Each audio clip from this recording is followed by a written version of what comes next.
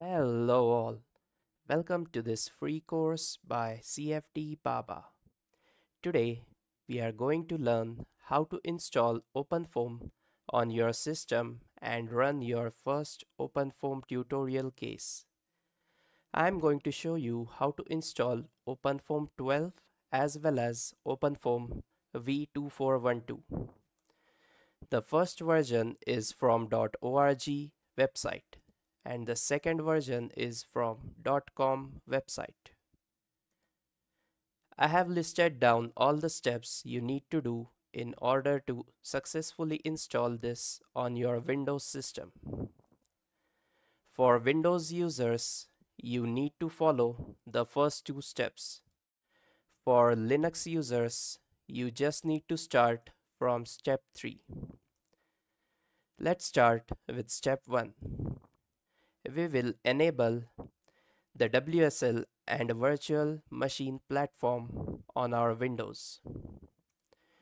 WSL is Windows Subsystem Linux. To do this, we will go to Windows PowerShell and open it as administrator. Search for PowerShell and run as administrator. Once you have your PowerShell open, we will copy paste the first command. Copy it, and to paste it in the terminal, you just need to right click. When I right click, the command is pasted here. Press enter. This will enable the Windows subsystem for Linux in your Windows system. Next, we will enable the virtual machine platform. Copy the second command and paste it by right-clicking in the terminal. Press enter. The operation completed successfully. After these two steps, we need to restart our system. So I'll restart my system and be right back. I have now restarted my system. Now I again need to open Windows PowerShell and use Run as Administrator. Now we will follow the next steps. We will move to step 2. First, we are going to install OpenFOAM 12, which is from .org website. Next, we will install OpenFOAM 2412, which is from .com version. Step 2 is to set WSL2 as default and install Ubuntu 22.04. This is a stable version and hence we are going to use it. Copy the first command and paste it in your terminal by right-clicking. Press enter. Copy the second command. Right-click in your terminal to paste it and press enter. It says that it is installing and this may take a few minutes. Let's wait for it to finish. When it finishes installing, it asks you for a new Unix username. I will enter CFD Baba. Press enter. Now it asks you for a new password. Type in any simple password. Note that you won't be able to see what you have typed in, but type it in nonetheless and press enter. It will ask you to retype the new password. I will type my password again and press enter. The password is updated successfully and now we are logged in into Ubuntu.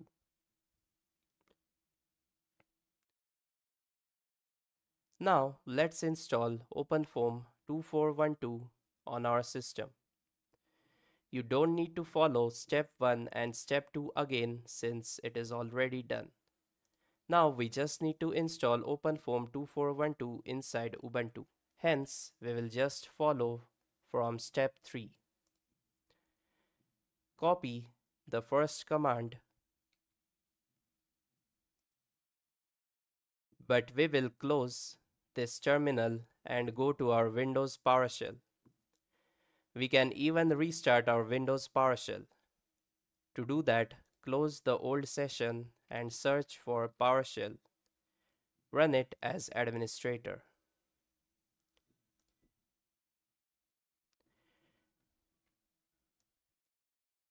To install OpenFOAM in Ubuntu, we need to go inside the Linux subsystem. To do that, simply type WSL and press enter. It will take you inside your Windows subsystem for Linux.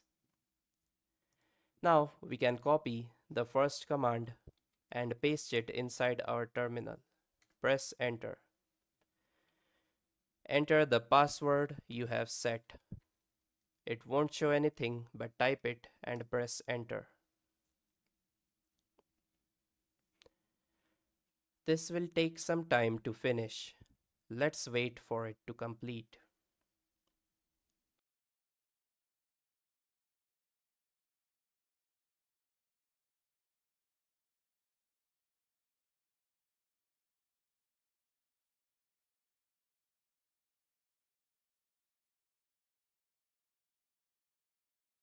Once the repository is set up, we can now copy the second command and paste it in the terminal. Press enter.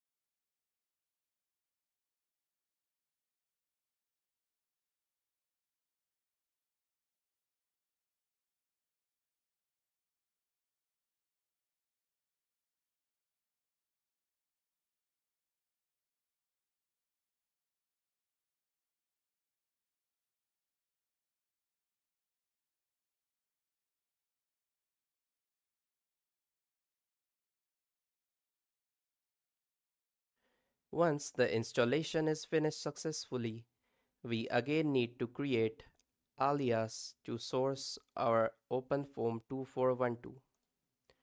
OpenFOAM 12 is installed inside OPT folder, but OpenFOAM 2412 is installed inside USR folder. We can go to that from our Linux and then we can go inside Ubuntu, and here there is USR folder. Inside that we need to go in the lib folder. In that there is a folder called OpenFOAM, and inside that you will find all the installations of your .com versions. Inside OpenFOAM 2412 you can find the tutorials folder, and you can use these tutorials to build your own cases. But we had already done this step while installing OpenFOAM 12 version. However, I want to show you how to access the bash rc file when you need it. To do that, you simply have to type cd and then /home. You will be inside your home directory. Go inside the folder which is there inside your home directory, which is the username. In my case, it is CFD Baba. Once you are inside the folder, you can now access your bash rc file. Simply type explore.exe and space and again one dot. So you type explorer.exe, which is the application, and space and then one dot, which means that the computer should open the folder in our GUI at this location. Press enter and it will open the folder. And here you can see the bash rc file. Right click to open it in any editor. You can see that we have already sourced and created alias for OpenFOAM 2412. So this means that if we want to access OpenFOAM 12, we simply need to type OF12 in the terminal. And if we want to access OpenFOAM 2412, we just need to type OF2412 in the terminal. Before that, let's again source our bash rc file. Copy the command and paste it in your terminal. Press enter. And now your system is ready to run OpenFOAM 12 as well as OpenFOAM 2412. Let's check it. Type OF2412. Press enter.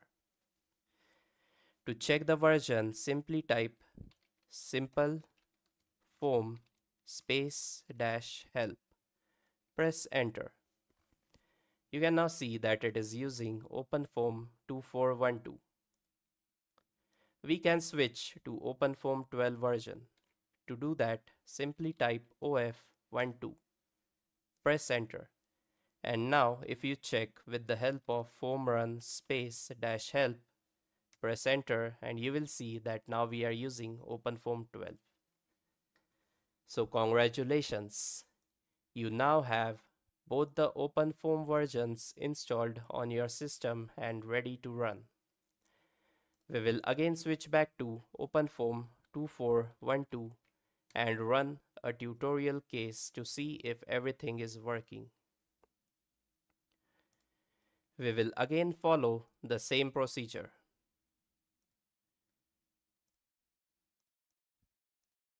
Let's go to our tutorials folder inside the D drive which we created. Press Shift on your keyboard and right click. Here you can use Open Linux Shell. Now we are inside this folder. We need to load the OpenFOAM 2412 environment. To do that, simply type OF2412, press enter. Now OpenFOAM 2412 is loaded. Next, we can copy these commands one by one. The first command will copy the pitsdaily case from this path into our current directory. So right click to paste the command, press enter. And you can see that pitsdaily has now been copied in our tutorials folder. To view the contents of the folder, you can type ls and it will list it. Always remember, to run the tutorial, you need to be inside that folder. So we will go in the pitsdaily folder by typing cd and then the name of the folder. Press ls to see the contents inside the folder. We can see the same folders here as well. Now we need to run the block mesh command again to mesh our geometry. After block mesh, to run the simulation in OpenFOAM 2412, you need to enter the command simpleFOAM. Press enter.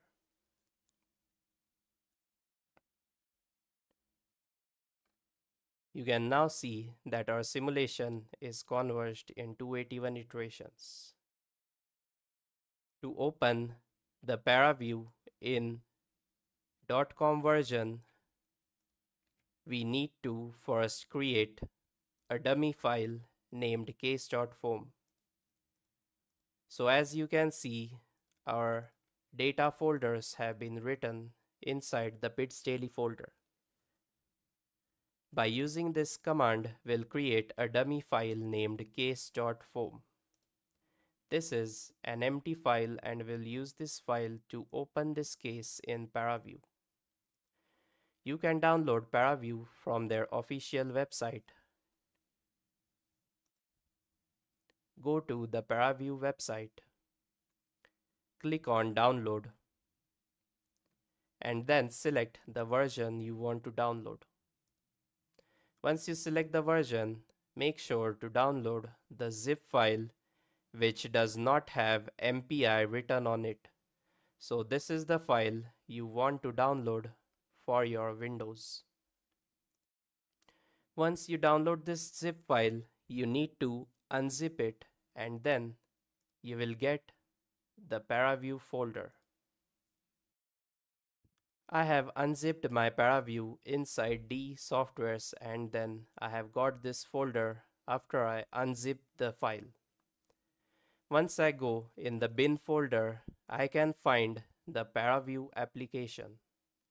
Double click to open the ParaView application. Close this window. Now we'll go to our case folder and now we need to open this case.foam. One of the shortcuts to open this is to simply drag this file and drop it inside this blank space in ParaView. Press apply. And now you can see the results in your ParaView. You can see the velocity by selecting U. And you can click on the last frame button to see the results at your last time step, which is 281. We can even view the vectors. To do that, select case.foam and click on generate glyphs.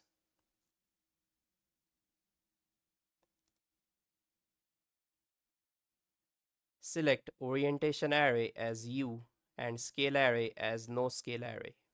Rescale and click on apply. Let's decrease the scale by half 2 times and then again press apply. Let's hide case.foam. And now we can clearly see the direction of the fluid flow inside this geometry. We can view the velocity and we can see that the velocity is almost 10.2 at the inlet and the flow comes in and a vortex is generated here and then the flow is going out from the right side through the outlet. So this is how you can successfully install both the OpenFOAM versions onto your Windows system or even your Linux system and start running OpenFOAM tutorials easily. I have also created other courses where I teach how to start OpenFOAM from scratch. If you only have your CAD dimensions, you can create your CAD, you can mesh it, you can set up your own case, and then you can run it, and then you can post-process your own results, all using open source tools. So make sure to check out my other courses if you want to learn more advanced things in OpenFOAM. I hope you enjoyed these videos. If you like the videos, don't forget to drop your feedback down below. We will meet again in a new course with the new videos.